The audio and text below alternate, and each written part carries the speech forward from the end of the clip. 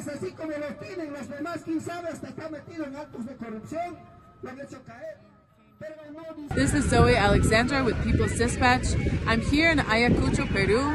For the past 2 weeks, the people of Peru have been on the streets, on the highways, blocking major roads, closing airports, all protesting the coup against democratically elected President Pedro Castillo, calling for resignation of the coup-led government of Dina Boluarte, a closing of the Congress, and a constituent assembly immediately. Here in Ayacucho, there was a massacre on December 15th.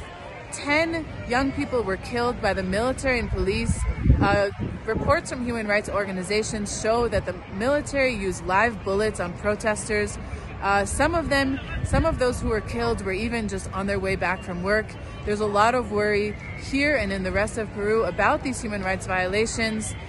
They've been demanding that there be justice. Meanwhile, Dina Boluarte told mainstream media on Sunday that these crimes would be judged by military court. This has been actually rejected since then by members of the military, but the tension continues in Peru. On December 7th, Pedro Castillo was overthrown in a legislative coup carried out by the country's right-wing dominated Congress. Castillo's forcible removal and illegal arrest brought tens of thousands of citizens into the streets demanding structural changes to the country's political system. These protesting citizens mostly belong to the long neglected countryside of Peru and who feel deeply represented by Castillo. For the past 2 weeks, since December 7th, indigenous and peasant communities, popular movements, social organizations, student associations and trade unions have been organizing demonstrations and roadblocks and occupying local airports in different parts of the country. They are demanding the release and reinstatement of Castillo, the resignation of the de facto president Dina Boluarte, the dissolution of the right-wing dominated Congress, fresh parliamentary elections, and the establishment of a constituent assembly to change the country's 1993 constitution.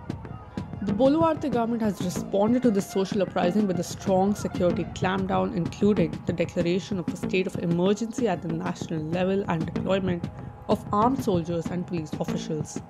According to Peru's National Human Rights Coordinator, as of December 23rd, 27 protesters had died because of violent repression by public security forces.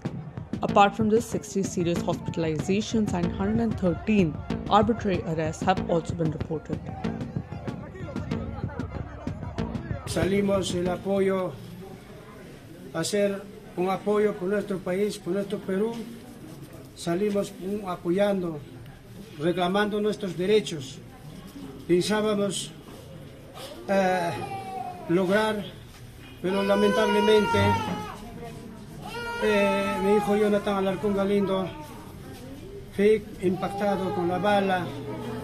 Los inocentes, los humildes,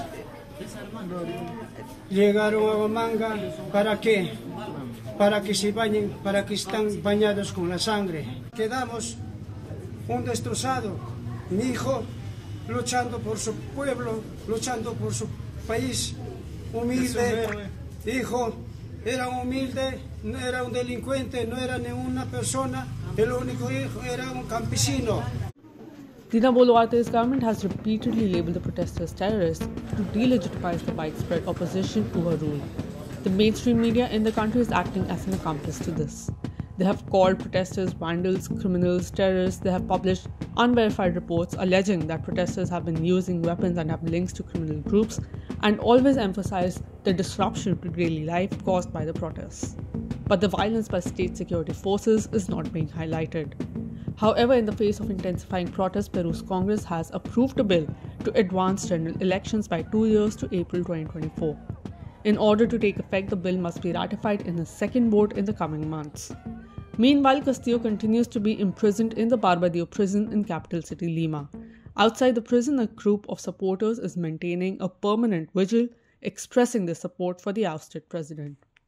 The demands continue to be very strong against this coup government, calling for a renovation of this political system that excludes the majority of Peruvians, excludes the indigenous, the peasant people, the people who live outside of Lima, and really just calling for a a new system where they're able to participate.